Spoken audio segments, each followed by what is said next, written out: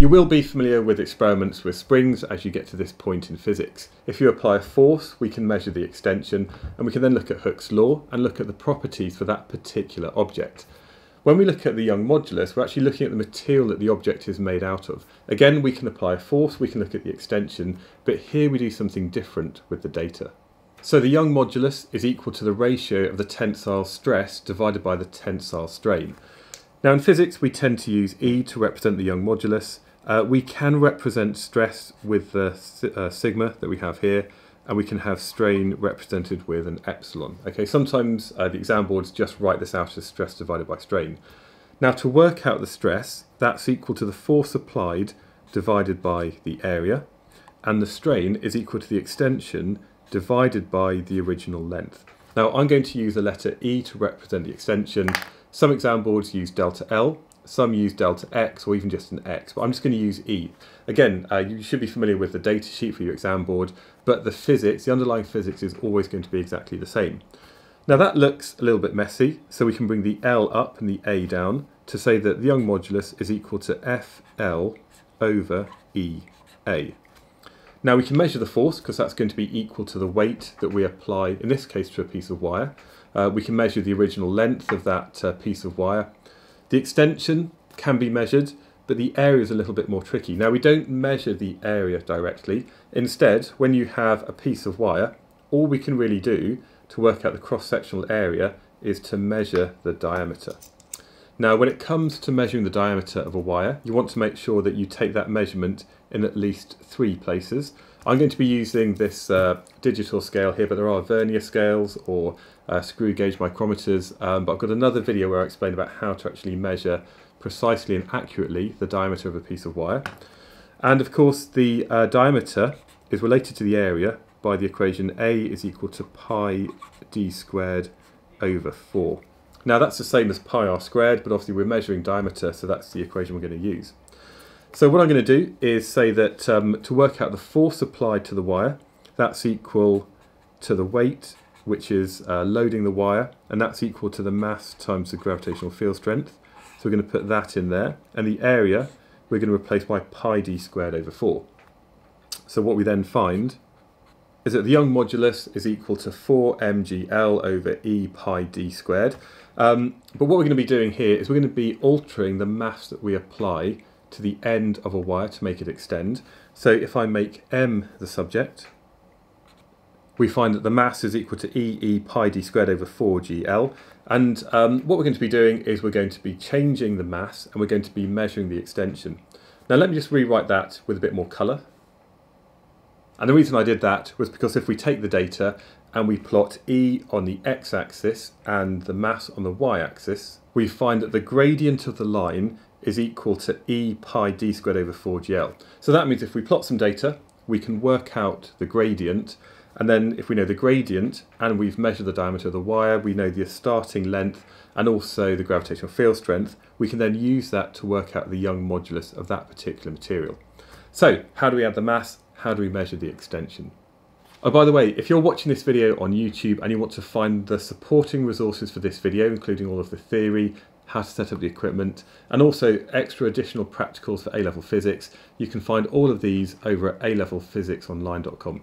Anyway, back to the video. For this practical, we're going to be using some standard equipment and just some thin copper wire.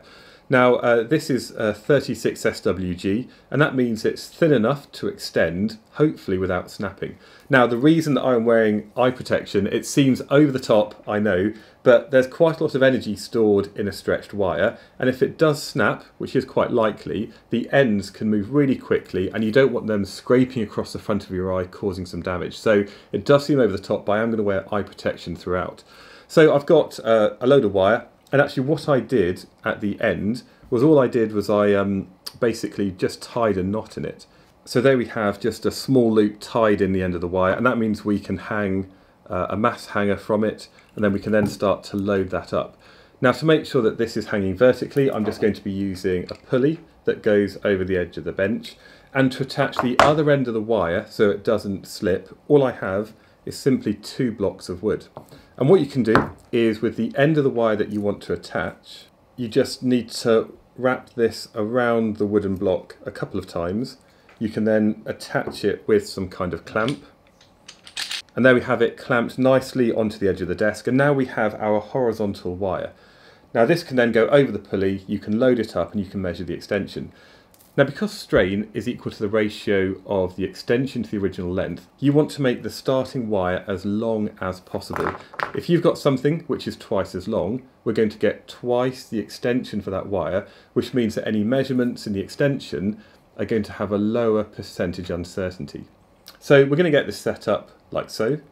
So now we have the wire set up. I've actually moved the blocks further back, so I've got the longest piece of wire I can possibly use within the kind of confines of the studio. What I'm going to do is add over here just a piece of electrical tape, and this is going to mark on the wire the start point where we're going to measure the extension from. So hopefully you can sort of see this okay. If I just put this over the wire like so, this should hopefully hang down vertically. And what we can then do is use our meter ruler, and we're going to measure from this point back to the start of the wire all the way over there. So that's our starting length. Now to measure the extension, I'm going to use a ruler. This one I'm just going to put on the desk. It might also be worth, actually attaching this to the desk so it doesn't move. Depending on the length of the piece of electrical tape, you can always use blocks, maybe to actually raise up the height of that ruler. So what I'm going to do now is I'm going to start loading up the wire, and at the moment I do have a mass hanger of 50 grams on the end, which is basically our starting point. So I'm going to be looking at the additional mass and the additional extension. So if I just put on 50 grams, again making sure that I've got eye protection on, and also thinking about making sure there's some kind of cushion beneath the mass, and also not putting my feet there just in case it snaps. With 50 grams, it hardly moves at all, I think less than a millimetre. So what I'm going to do now is add another 50 grams. Again, I'm just going to let the wire settle down, and we can see we're measuring to the nearest millimetre, but there's not much extension at all. So I'm going to keep loading up the wire.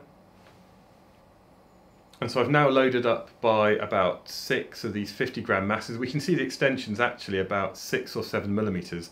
With the wire that we've got, it's always a bit of a compromise between having something thin enough to get a good extension, but then also thick enough that it doesn't snap. But I'm just going to keep loading this up. And occasionally we might get to a point where you add a small mass, but we get quite a large extension. And this is the region of this kind of sort of plastic behaviour that we often have just before failure. So I've kind of got to my limit there.